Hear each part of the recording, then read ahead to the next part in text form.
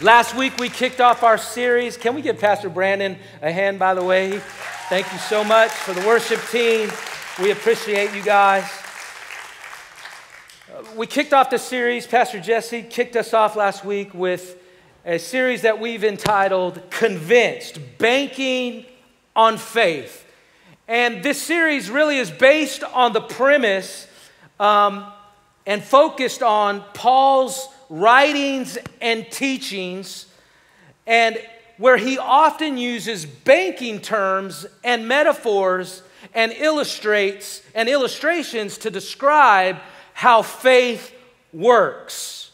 An example would be, Pastor Jesse mentioned last week how righteousness was credited to Abraham's account, right? A credit is a favor that's been added to your life on Christ's behalf. It's something that you and I cannot earn. How many of you got a stimulus deposit in your bank account? Wow, some of y'all need to do some, maybe you don't know. So a couple of months ago, I got this amount in my bank account, and literally I thought it was a mistake. And so whenever there's a mistake, I run to Pastor Jesse and I said, Pastor Jesse, I think they got it wrong. This amount has been dropped in my account. I think they think I have too many kids or something. And how many of you know that amount, I didn't do anything to earn it. And I felt a little bad. I felt like I did something wrong. I felt like I didn't deserve that much.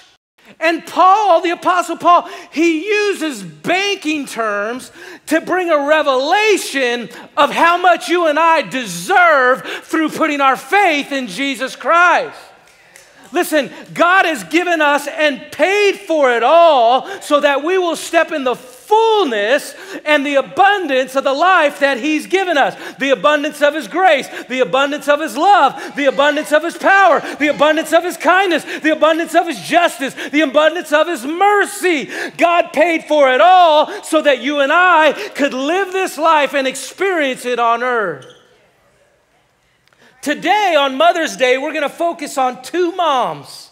And this is what I love to do. I love to find the nobodies in Scripture that nobody preaches about. I love to find the nobodies that God said, because you're a nobody, I'm going to do something significant in your life and get somebody's attention. Come on, how many of you, listen, you were a nobody, but God did something in your life and got somebody's attention. Come on.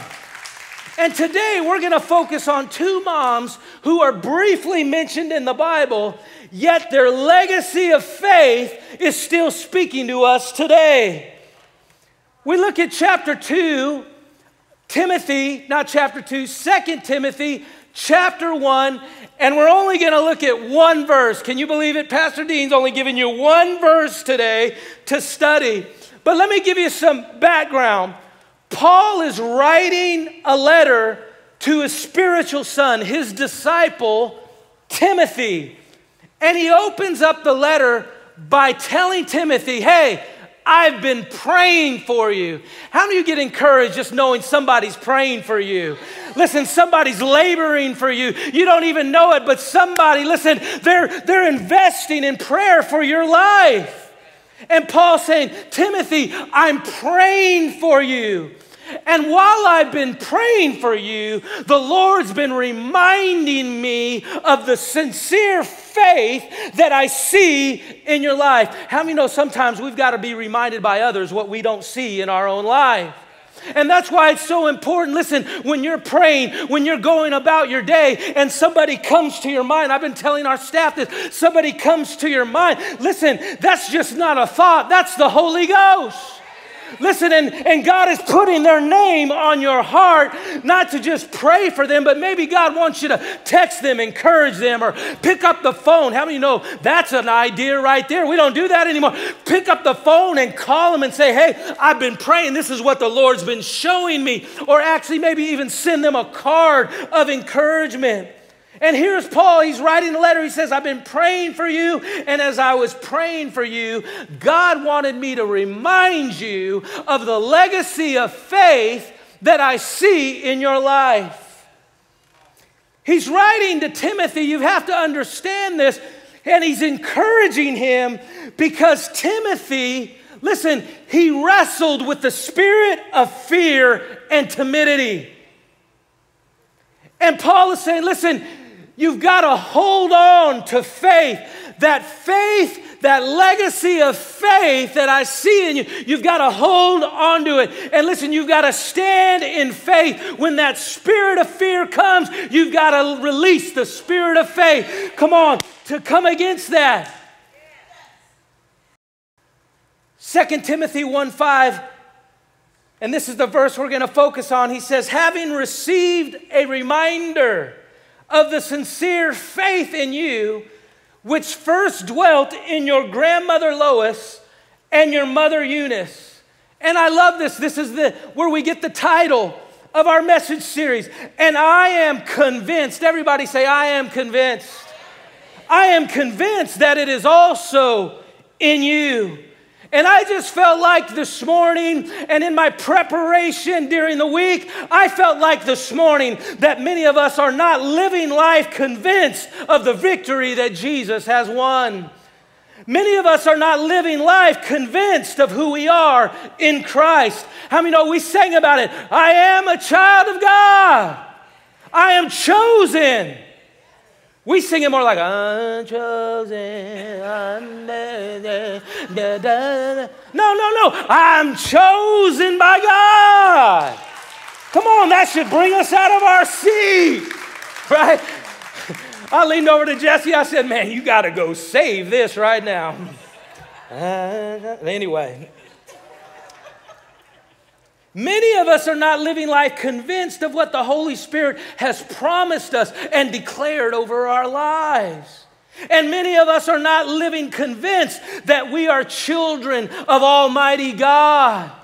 And this is why I've been reminding you as your pastor. I've been going back in the archives and I've been pulling out the prophetic words from the late Bishop Tony Miller, and I've been playing them and putting videos to them to remind you of what the Holy Spirit is trying to convince this church of, that He is still moving and ready to move today. This morning, I believe the Holy Spirit wants to convince us to have faith to overcome whatever is coming against us. In other translations says Paul said, I am persuaded that the faith I see in you is the real deal, Timothy. He said, I'm convinced, I'm persuaded, you can't talk me out of it. The devil shouldn't be able to talk you out of it. What I see is the real deal, Timothy. Another translation says, when I thought of your strong faith, I remembered that it was passed down through your family line. It began with your grandmother. How many are thankful for your grandma? It passed on down to your dear mother, and it's clear that you're following in their footsteps. Another translation says, it was handed down from your grandmother to your mother, and now to you. How many know if it was real in them, it can be real in you? You see, in the context of this verse, although the words are not mentioned, we are given an example of a legacy of faith being handed down from generation to generation. A legacy is a banking term, and it is defined as this. It is an amount of money or property left to someone in a will. How many know the New Testament, come on, is the will of Jesus Christ? Come on, He has left us the riches of the kingdom Come on, He has given us access so we can live our lives in fullness. It is a thing handed down by a predecessor, just like Pastor Scott and Karen handed down this church to Amy and I. Listen, they started the legacy, and I'm just stewarding the legacy. But this is the definition that I like to focus on. It's something tangible. It might be even invisible. But how many know faith, come on, can make it possible? It's things like values, things like faith, hope, and love. And today, we're talking about something money can't buy. Faith is perpetual. It's not supposed to stop with an individual. Come on, how many know it's faith to faith? Come on, faith is perpetual. It's not supposed to stop with me. What started in me, come on, must continue through me. Come on, what started in me must be handed to my children. You may have heard this, and because I'm a church leadership geek, and I love to consult and talk with pastors, and I love to fix things. But one of the things that's near and dear to my heart is the thing that I'm actually living. I was set up in a good way here, and a legacy was handed me, and I was stewarding the legacy. But there are many would-be legacy churches that dot America's landscape. Listen, that should be legacy churches, but because there was an inability to pass it on down to the next generation, because, listen, we built it around personality, because we built it around one person, and these leaders and pastors were not able to let go. These churches, and they're even in Sacramento, they are sitting empty. 2,500 seat sanctuaries with 100 people in them. Why? Because, listen, you've got to be secure. Come on, you have to have your security in Christ. Come on, you have to be secure. Come on, to hand something, listen, to hand something off to the next generation. And listen, this church right here will never be built around a personality. Lord knows I don't want to be a celebrity. Oh, praise God for that. Listen, because listen, I understand, listen, that faith, the legacy of Real Life Church, it cannot end with me. It has to be passed on to the next generation. And so what God has called me to do, He says, honor the former, but raise up those that are coming behind you. And that's why we're a church. Listen, that's why we have a teaching team. And sometimes we're in this traditional mindset of when is the lead pastor going to speak? And we have a rotation. If you've been coming here for a couple of years, you know. Because we're confident in our team who God has brought us. And so when Pastor Damien comes and preaches, I kid with the staff, the church grows. And then I say, I'm going to take another vacation. All right. Pastor Jesse comes and the word is right on. Why? Because we believe in the fivefold ministry. Listen, we cannot be pastor-centric. Listen, we've got to have, come on, the evangelist, the teacher, the prophet, come on, the apostle, the pastor. We need all five, come on, to live out a healthy life in this church. And so you'll see me bringing in speakers. You'll see me building our team. And that's one of the things that God has given me and put on my heart, listen, is to raise up and release the gift of God that is in you. Listen, some of you've just been coming to church, and there are so many gifts and skills that God has deposited in you that He wants to release in greater measure. Some of you can do things way better than I can. And guess what? You should be doing those for Jesus. Amen? Billy Graham said the greatest legacy one can pass on to one's children and grandchildren are not money or other material things accumulated in one's life, but rather a legacy of character and faith. And I find it remarkable that the most influential disciple, Come on, who sat under the Apostle Paul's ministry. He had the privilege of calling him a spiritual son. He was first influenced by the faith of his grandmother Lois and his mama Eunice. And today I think it's very appropriate when we're talking about legacy that it's on Mother's Day, because so many of us have experienced the powerful influence of a grandmother, a mom, a stepmom, a spiritual mom, a guardian, a teacher, a friend who was just like a mom. Come on, can we give all the moms a shout out whose influence has blessed our life? And it leads me to my first point. Things get better with grandma. You guys know that's true. So many times we wish things could be better, but I want to encourage you today, better begins with you. Grandma's name, Lois, means this: better or more desirable. So many times we wish things could be better. We're hoping someone else will step in and make our situation better. We're found wanting a better job, a better marriage, better kids, a better this, a better that. And if we're not careful, how many know we can grow bitter if we're always wanting someone else to bring our better? But here's the good news. Jesus Christ paid in full the access to the better life. And your better life begins by living your life by faith and banking, which means depending and relying on, banking on Jesus Christ for your better.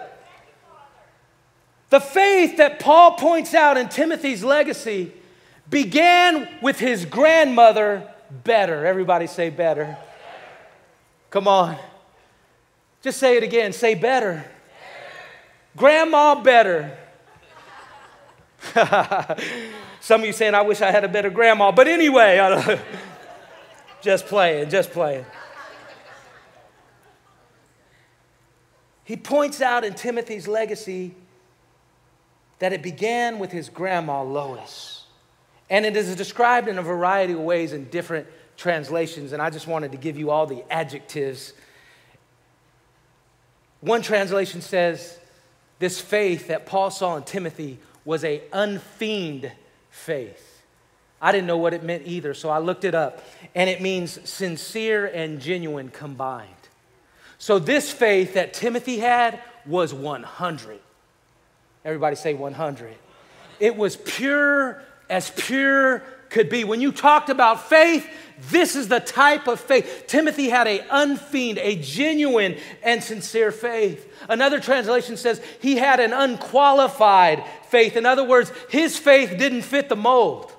I love that. He had an authentic faith, a true faith, an honest faith. Another paraphrase says he had a rich faith and a strong faith. But I love it, so I looked it up, and in the original Greek language, the word used to describe Timothy's faith was this: an unhypocritical faith. An unhypocritical faith is a faith which is characterized by a belief that doesn't contradict my behavior. In other words, my faith produces and points to the fruit in my life. How many know the apple doesn't fall too far from the tree? Right? So you can look at my life, right? And you can see the fruit of my life in the natural. You can look at my kids and you can say, is there fruit? Hopefully you can say yes. Because listen, I think we need to follow leaders that have fruit that begins with their families. I truly believe it. I believe we're in a leadership crisis where we're following people, listen, that they don't meet the qualities in Scripture. And listen, when I choose to follow leader, I just look at the fruit. Come on, I look at the marriage. Come on, I look at the family.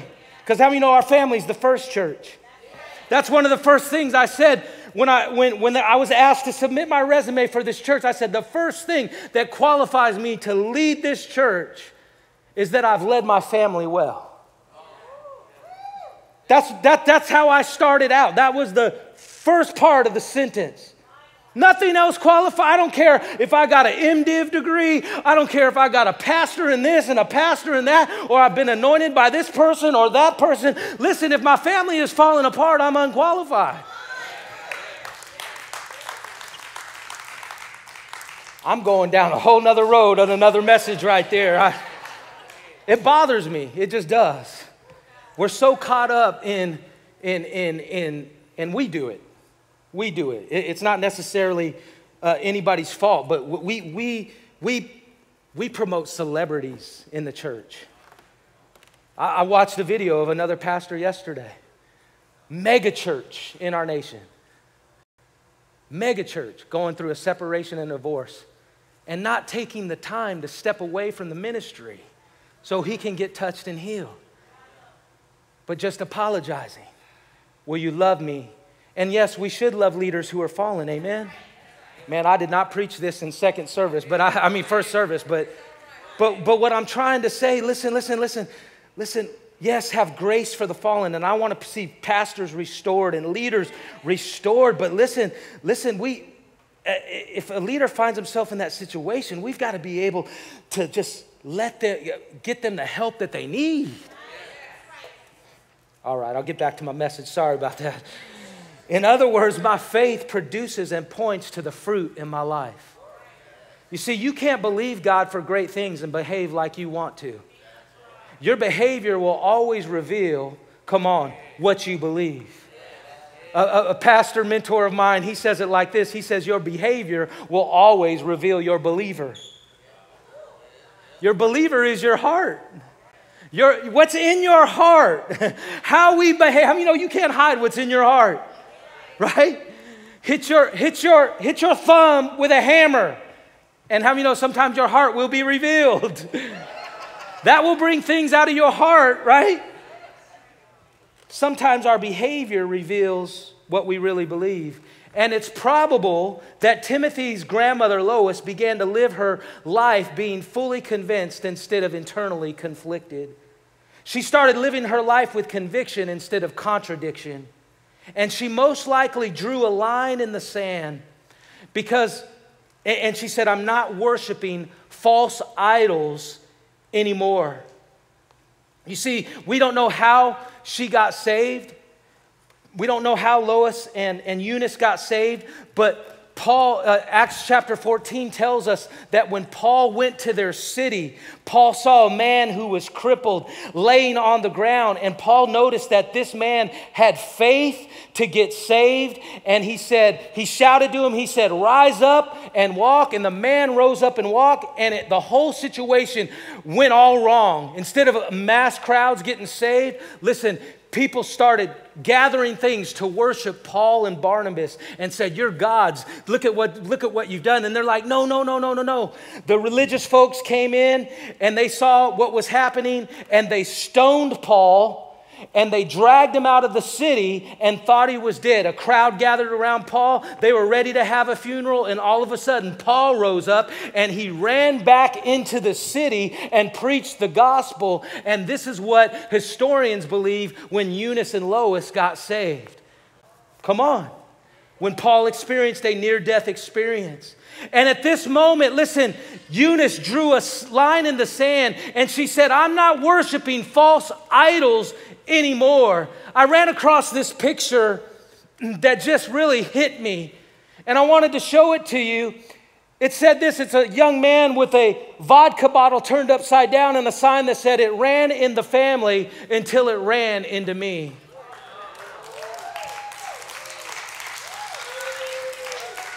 And I'm just saying, I felt like, listen, that today, listen, what's ran in your family, come on, is about to run into you.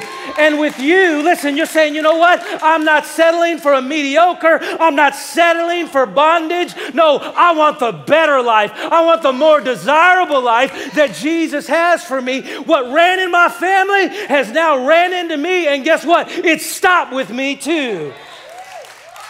And I believe, listen, it's possible that Grandma Lois started banking on faith that one day people would look at the fruit of her life and discover it was because she had faith in Christ that changed not only the trajectory of her life, but the trajectory of her family. You see, unhypocritical faith produces uncompromising behavior. And a lot of what has hindered believers for years. Listen, I've been a Christian for 30 plus years, and I can just tell you, when I was a young believer, and Amy and I laugh about this now because there's some things that we did, that we were super legalistic. Come on, we were rule followers.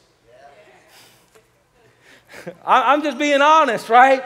But listen, the older I get, listen, the older I get, the closer and more intimate I become with God's goodness. The more intimate I become with His unconditional love, His grace, His favor. The older I get, the more intimate I get with the powerful resources of the kingdom of God.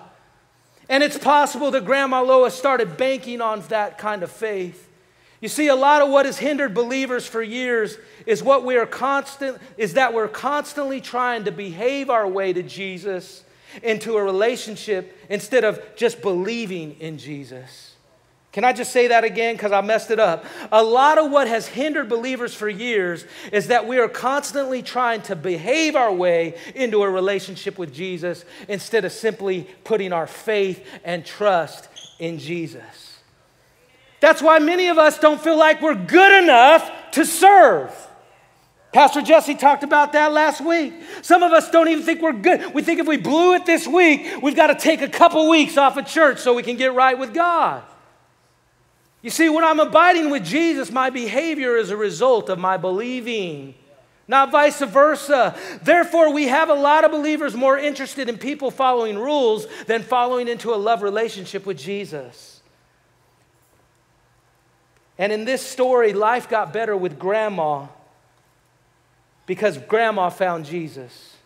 And she said, I'm not settling for a mediocre life. She said, I want the better life, the more desirable life that God has for me. It leads me to my second point, that great legacies can begin with mom's good victories. She was the daughter of Lois. Eunice was the daughter of Lois, the mother of Timothy. The name Eunice means good victory. So in Timothy's legacy, he had somebody in his life, that said, it's going to be better from me on. And then he had a mom who knew how to get a good victory. Come on, somebody. But check this out. Eunice's husband was a Gentile. Acts 16, verse 1 gives us a little more about this family. But she was Jewish, as also was her mother. Her husband was a Greek, she was a Jew. They got married before she got saved. She goes to this meeting where Paul is raised up. He walks back into the city. She finds herself, and again, I'm imagining the story. Her and Lois, her and her mom are at this place, and Paul starts preaching the gospel, and they receive Jesus Christ as their personal Lord and Savior. And now here's Eunice saved by the glory of God with an unsaved husband. This is how it happened. Again, not a lot is said about Eunice, but we can imagine the tension that existed in her household when she came to know Jesus, yet her husband was still an unbeliever. How many know that can be a tough spot for anyone? And many of us have unbelieving spouses. We have unbelieving children or other family members. We can relate to Eunice's situation. Check this out. She encounters Jesus and everything changes for her. Everything changes and she comes home and nothing's changed. I want to tell you today, don't be discouraged. Tell your neighbor, don't be discouraged. Listen, faith doesn't focus on what's not changing. Faith focuses on what God will change for you. It takes time. I believe one of the greatest challenges believers face is dealing with their unbelieving loved ones. And Paul had some encouragement for us. Can I give you some encouragement if you find yourself with unbelieving loved ones that you're believing for God's best for their life? Anybody need to be encouraged besides Dean today? Paul had some encouragement in 1 Corinthians 7:14. Again, Paul, you have to understand his ministry. They're trailblazing, they're pioneering, they're planting churches. They're going into places where no one has heard the good news of Jesus Christ. Listen, and there's families and there's couples that are married, listen, who worship false gods, and one spouse would get saved and the other wouldn't. A husband would get saved and the wife wouldn't. A wife would get saved and a husband wouldn't. And then there's this tension. And what was happening in the Corinthian church was they were saying, well, he's not a believer. I'm just going to leave. And Paul said, no. You are missing the whole deal right here. Come on, how many of you know faith is big enough to save your family? I need you to listen to this. In 1 Corinthians 7:14, Paul is teaching them. He's saying for the believing wife, everybody say the believing wife. He said, for the believing wife brings holiness to her marriage, and the believing husband. Come on, how many believing husbands I got out there? Everybody say believing husband. The believing husband brings holiness to his marriage. Otherwise, your children would not be holy, but now they are holy.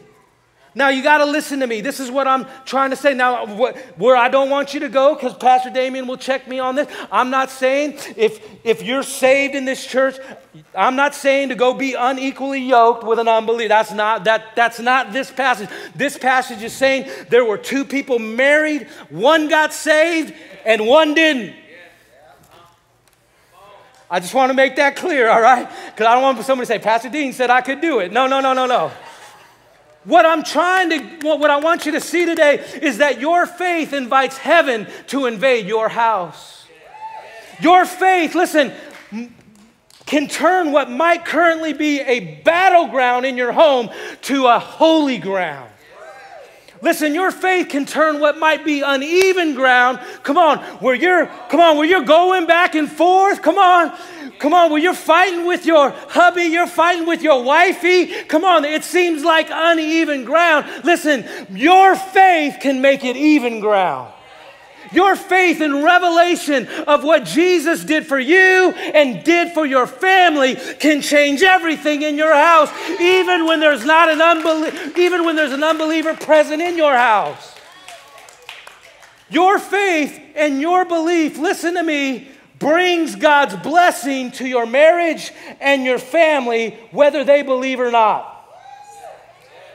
I'm telling you, I just felt the religious demons just rise up just right there. Listen to what I'm saying. I didn't say it saves everyone in your household, but listen, it gives God access to get a hold of everyone in your house. Do you hear what I'm saying? There is a difference. I didn't say, listen, because you believe, your unbelieving family members are automatically saved. No, that's not what Paul was saying.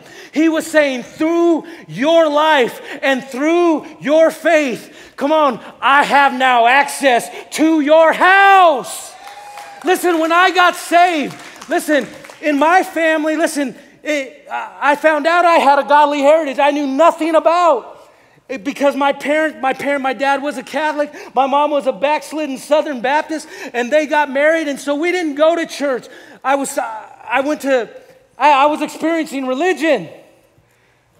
And so it stopped with my parents. But listen, when I got saved, I came home, my friend invited me to youth group. Man, I thought everybody was going to be excited. I said, Mom, guess what happened tonight? I got saved. She said, you joined a cult? I said, Mom, they were praying in the Holy Spirit. They're praying in this language. She said, that sounds like a cult. Not what I'm trying to say, not everybody was happy. As a believer, faith gets a hold of God's blessing for your entire household. And now, listen, 30-something years, it didn't happen overnight. I'm here to encourage you. We're not running a sprint, we're running a marathon. Listen, God has called us to finish the race, not quit in the middle of the race. And we got so many people, listen, they're quitting on faith. They're quitting on God. They're quitting on Jesus because it didn't happen in 24 hours. It's a marathon. And now, listen, I can tell you, my sister goes to church. Come on, my mama goes to church. I had an opportunity 10 years ago to lead my dad to Christ. Listen, my cousins, listen, that were in the, now they're coming to church. Some of them are watching me right online. Hi, Pixie. Hi, Eric. Love you guys. Hey, listen, but it didn't, what I'm trying to say, it didn't start out that way. It didn't start out that way. Not everybody was happy. But how many know my faith, come on, made my house holy. Come on, my faith, listen, set my family apart. And I started praying, and I said, God, if you did it for them, if you did it for my friend, if you did it for my friend that was raised in a Christian family, I learned to pray, God, you can do it for me. God, if you saved his daddy, you can save my daddy. If you saved their mama, you can save my mama. If you saved their sister, you can save my sister. This is the kind of faith that God is calling us to. This is the radical faith that God wants to release in real life. Listen, that nobody is unreachable. Nobody is out of God's reach. You see, the believing family member, does that make sense, everybody? The believing family member can set up the entire family to be set apart. Listen, you are not disqualified from God's blessings if everyone in your home is not a believer.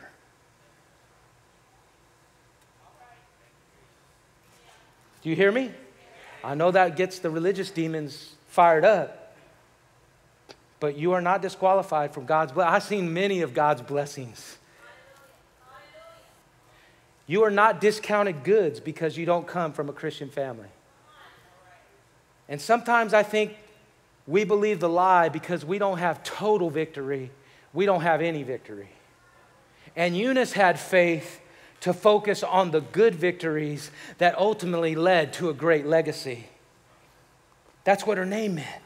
Listen, don't be so focused, everyone. Don't be so focused on hitting the home run that you fail to celebrate the singles that get you on base. Listen, I believe, and again, I'm adding my own imagination in the story because there's not a lot of said, but I know the legacy when I see it. And I believe Eunice didn't focus on what her husband wasn't. She focused on what her husband could become. Come on, I believe Eunice didn't focus on her husband not wanting to go to church or refusing to go to the synagogue or the small group or whatever. Listen, I believe Eunice had the kind of faith that believed where her husband could go and where God could take him. She didn't allow circumstances to stop believing for the best for her family. And instead, she started imparting and investing in her son, Timothy's fertile heart. She started believing, come on, for God's best and the big things for her son to do. She started taking responsibility. And when she started taking responsibility, come on, she started seeing the good victory. 2 Timothy 3:15 gives us another little glimpse of what happened in this family. It says this, here's Paul encouraging Timothy again. He says, as for you, continue in what you have learned and have firmly believed, knowing from whom, your grandma and your mama, you learned it, and how from childhood you've been acquainted with the sacred writings which are able to make you wise for salvation through faith in Christ Jesus. Here's what I want to say. I believe Timothy was such an anointed young leader because his mom took responsibility and acquainted him with Scripture. It leads me to my last point. Let the confidence of faith that has been passed down to you convince others to have faith in Christ. Paul, in essence, says, Timothy, when I think of you, I think of your faith. Timothy, when I pray for you, God reminded me to tell you and encourage you about the faith that I see. Timothy, when I'm crying out for you, God told me to tell you not to have a spirit of fear, but a love, power, and a sound mind. Oh, Timothy, rise up in faith. He said, when I think of you, I think of your faith. This morning, I want to ask you, what do you want people to think when they think about you? What do you want people to remember when they recall your life? When God reminds them of something to encourage you in, what is that thing? And then lastly, as a congregation and as a family, what do we want people to say when they talk about our church? I'll tell you what I want them to say. Man, we went to that church. We didn't even go to a Sunday service. But as soon as we walked in the door, man, these people were happy to see us. They were screaming and hollering. I was so overwhelmed when I stepped in the door, I lost it. I started crying. I hadn't been celebrated like that before. That's what I want people to say. I want people to come to me like the coaches did after the sports banquet and just say, you know what? They said, this beats the round table pizza party we were going to do by far. That's what I want people to say about us. That's the legacy that I want to create in this community. And this is the legacy, listen, that I believe God has placed me as steward over. Listen, that I want to hand off to the generation that's coming behind me. And I want to say, run, run, run, run. Listen, the harvest fields that I didn't reap, they're ready to be reaped. I didn't get to enjoy that harvest, but guess what? That harvest is waiting for you. That's what I want. Come on, the generation that's coming behind us to say about this church. Paul said, I am convinced. Church, can I tell you, when I look at you as your pastor, I say, I am convinced. Pastor Damien and Stacy, I'm convinced. Listen, that this place, listen, will launch you to the nation and the nations. I am convinced. I am convinced that you're looking at me. But the things that I see, you do not see, but I am persuaded, listen, as that gift in you that is laid dormant in you is released, I believe, listen, your life is going to change, and those that you influence and are going to be impacted by what's released through your life. You can't tell me any differently. You're going to lose that argument every time. Why? Because I have eyes to see. I have eyes to see. What's in this church, listen, if it is released, come on, and it is embraced, listen, will turn this community upside down. Listen, it'll turn your family upside right. Hallelujah. It's clear. Paul said that what I see, come on, I seen in your grandmama. Come on, I seen in your mama. Oh, no, you can't run from it, Timothy. Stop being afraid. Stop running from it. Stop running scared. No. You need to embrace this legacy of faith. Come on, that God has handed you. Come on. One of the most influential disciples in Paul's ministry picked up where Paul left off because he was convinced. Hebrews 13:7 says, remember your leaders, those who spoke to you the word of God. Consider the outcome of their way of life and imitate their faith. I just want to leave you with this. Church, as your pastor, I am convinced. You can't talk me out of it. I would have left during the pandemic.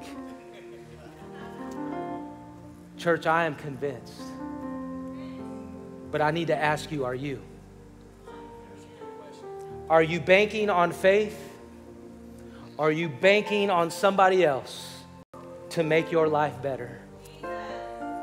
Today, with every head bowed and every eye closed, and I've made a commitment to myself, to my staff, that every Sunday we're going to ask the question, listen, if you're not trusting and relying on Jesus, you're not fully convinced this morning, but you would love to put your trust in Jesus, and you would say today, you know what? The better is going to begin with me. If that's you, is there anybody in the house that I could just simply pray for? And you say, you know what? I'm drawing a line. The better is going to start with me. Is there anybody? I don't want to move on before that. Yes. Anybody else? You say the better is going to start. Yes. Anybody else? You said yes. Anybody else? The better is going to start with me. Yes. The better is going to start with me. Anybody else? Yes. Yes.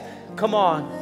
Hallelujah. Let's just pray this prayer together. For those that raise their hands, can we all pray it together? Can we say, dear Lord Jesus, today I'm banking on you. I'm depending on you. I'm relying on you because I'm surrendering my life to you. I give you my heart and I give you my life. Everything that I have is yours. I ask you to come into my life. Lord, I make you Lord of my life. I ask you to baptize me with the Holy Spirit. Fill me with your goodness. Fill me with your love. Fill me with your joy. Fill me with your forgiveness. Fill me with your kindness. Lord, I give everything to you. In Jesus' name. And everybody said, amen. Welcome, welcome to RLC.